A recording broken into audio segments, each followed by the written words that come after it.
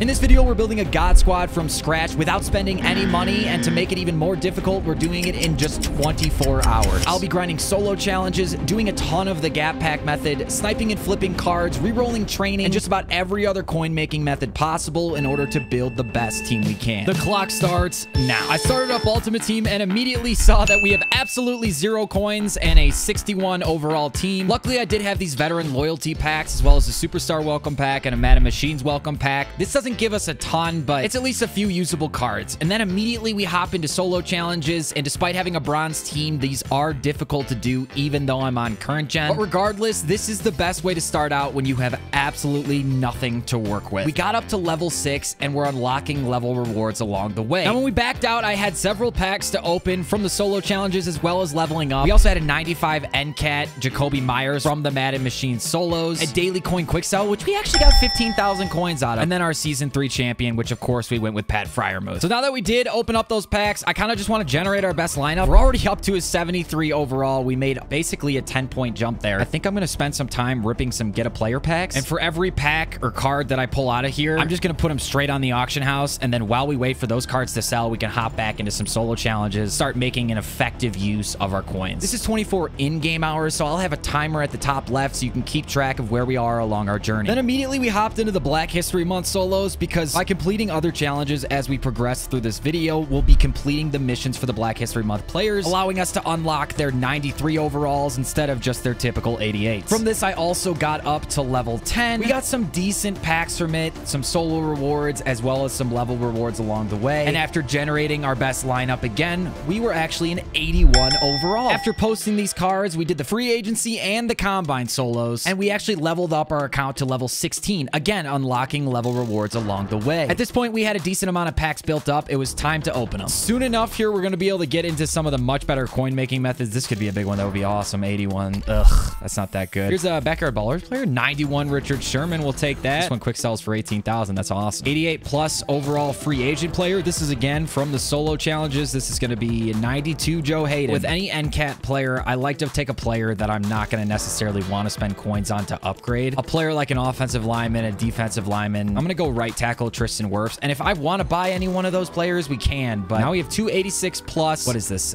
Combine players. So maybe we can get another one of those guys. Take an 88 Chuba Hubbard, and let's do the next 86 plus. Literally anything above an 86, and we get an 86, which kind of stinks. And lastly, a 95 overall NCAT free agency pack. We're going to pick this Brandon Scherf here, right guard. So wow, we're all the way up to an 85 overall. And a lot of the cards we have in there are actually sellable. Now, my favorite way to offload all the players that we just opened from these packs that aren't being used on our team is to actually build team builders instead of selling them straight up. I think you get a much better bang for your buck. And after spending literal hours grinding solo challenges, I want to make sure we're getting every coin possible. So we built some team builders, we open up some more gap packs, and then we hit the Team of the Year solos grinding these out. From that, we started completing some of our Black History Month players as we unlocked the full version of Lamar Jackson. We started seeing some more coin returns from our team builders selling, built some more team builders with those, and then we were able to complete the Aaron Donald Super Bowl set for relatively cheap. We lost about 60,000 coins completing this after we sold back Aaron Donald and his power-up, but we were able to keep not one, not two, but 3 full 95 overall cards. At this point, I took a break. Since we're only counting in-game time, I can give the cards that I posted some time where I'm not playing to sell. When I came back on, some had sold, some didn't, so I posted the ones again that hadn't sold yet. We opened up even more gap packs, and then we took our bronze players that we didn't need anymore, and we put them into this bronze exchange set. This gives you gold or better cards, but in the past, I've had great luck where I get a lot of elites that can be used to unlock more team builders and just sell those for auctionable cards. I hopped into the campaign solos, completed the first few weeks. This got me up to level 21. We unlocked the Black History Month Najee Harris full version as another wide receiver option, and then we went to open our packs. However, it didn't go quite as planned. Starting with the Pro Fantasy packs first. Round 2, oh, this is going to be a good card, and we get a 91 tight end Darren Fells. I'm going to say that that's kind of a W. We'll take the Darren Fells. Honestly, if we get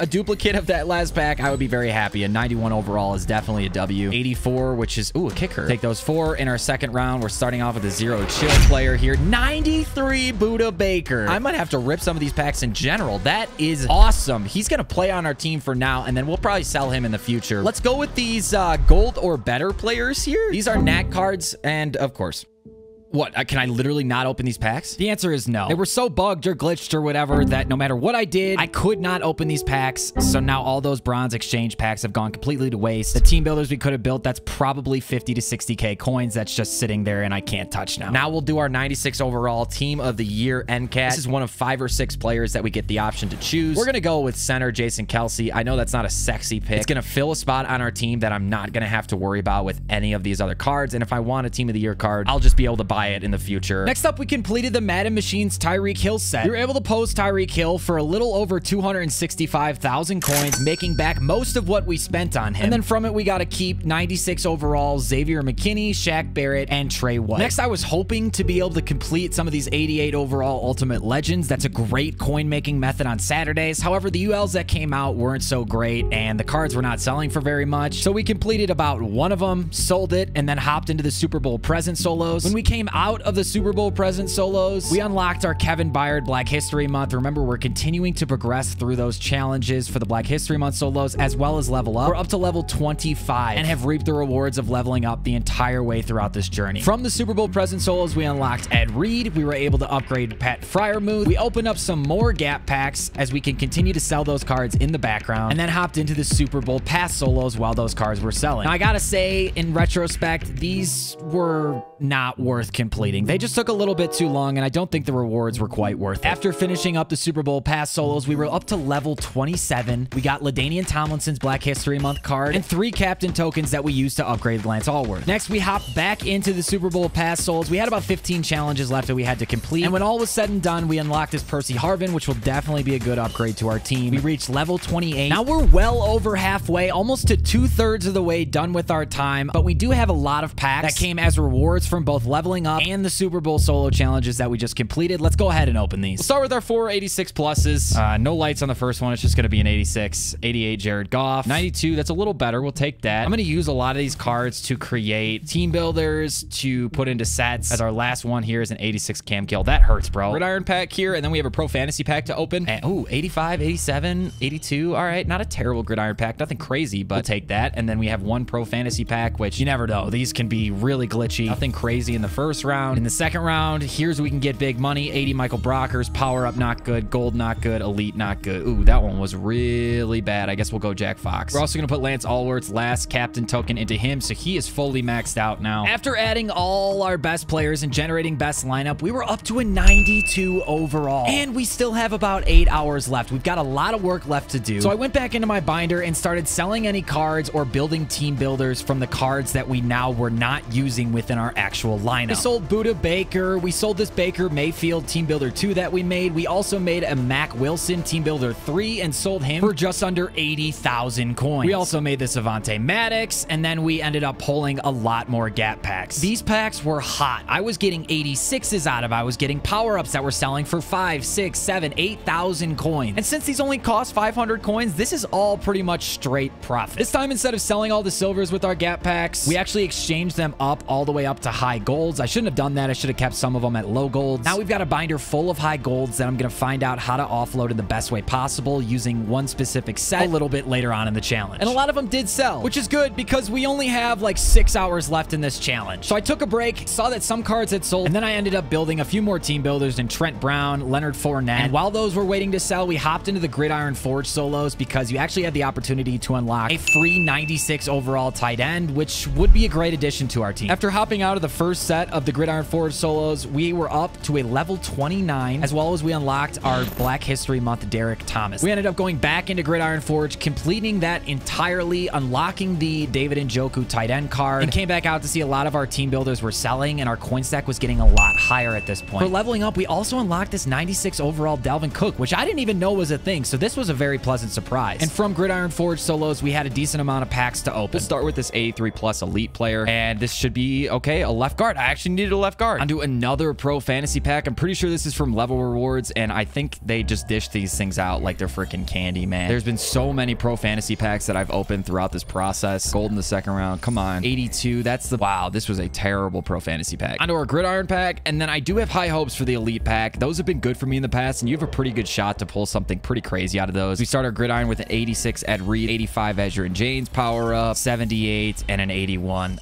This one was pretty rough. These packs can usually be top heavy. So if we get like one really good pull out of it, please don't tell me 283s is the best we're going to get. 89 John Hannah, will take that. Okay, so not great, but not the worst pack in the world. So with the cards that I just opened from those packs, we built some more team builders, a team builder 3, a team builder 2, and then I wanted to do some sets and really start upgrading my team. So we completed this Chandler Jones free agent card at about a net loss of like 40,000 coins, but we were able to keep 495 overall cards. We kept Carlton Davis, Emmanuel Ogba, Leighton Vander Esch, and Harold Landry. We ended up adding those players to our team, and we're up to a 93 overall, but we're just under 3.5 hours left. So I went through my binder and I sold some of the cards that I hadn't sold yet or that had just timed out on the auction house. We want to always be near that 20 cards to the auction house limit. Then we built the Backyard Ballers Julio Jones because we were going to be able to keep some end cats from that as well. We ended up selling Julio for a little under 230,000, and then we were left to keep 95 overall Devin Hester, 94 Pat Pete, 93 TJ Watt, and 93 Travis Kelce. This set, again, just a very small loss, but to keep 4 cards from it made it absolutely worth it. And after adding all of these cards to our roster, generating the best lineup, we were up to a 94, but I still think we can do better. We have 3 hours left. So at this point, I hop onto the auction house and try to do some sniping, was fairly unsuccessful at it, and it was taking up too much of our time left. So I went back to the tried and true gap pack method, but this time with a different purpose. Not only did we get a platinum card, which is a huge W, now we took the high gold cards that we built from way earlier, as well as the low gold cards that we had just gotten from the gap method, and made these campus hero cards. And once we made the lowest overall campus hero cards, we put those into the team of the year exchange. These we have the potential to get 92s out of. We have 6 of these packs to open, and this could have been so lucrative if we didn't get literally 685s. I mean, the worst case scenario, the absolute worst case scenario. Since we only have about an hour and a half left, that's not really too much time to post things to the auction house and wait for them to sell. So I essentially reposted anything that hadn't sold to date, and then we hopped into more solo challenges. I was going to try to grind out the Campus Hero solos and see if we could take these down to the wire. You get 3 85 pluses and a 94 overall NCAT from these, so I did think it was worth the probably hour that we were going to have to put into them, and it went absolutely down to the wire. It's time to open these packs and finish spending our coins to upgrade our team. Starting with the Pro Fantasy pack. First round is big on the judgment. Wow, that's a lot of power-ups. 83 in the first round, we'll take that. 80 overall, we'll take it. On to the second round. We don't have time to waste, boys. We have to spend 800,000 coins here. Small Legend, Team of the Week, and nothing. We got 3 85 plus overall Campus Heroes that we can hopefully pull at least one, 95 out of it, 96, I don't know. 85 is not what we want to see. I'll spare you the drama. I pulled all 85s. 3 85s! And we got the 94 overall NCAT. We're going to go with Anthony McFarland because this is an NCAT, and this is a need that I have on my team. Now, we do have one team builder that didn't sell, unfortunately, so that's like 70,000 coins we're not going to get to spend. We have 770,000 coins and 8 minutes to spend them. So now the goal of this series is to build a gold 99 team, and there's almost no better quarterback to do that with than a 98 overall Russell Wilson. I know we just spent a ton of our coins on one player, but a 98 overall quarterback is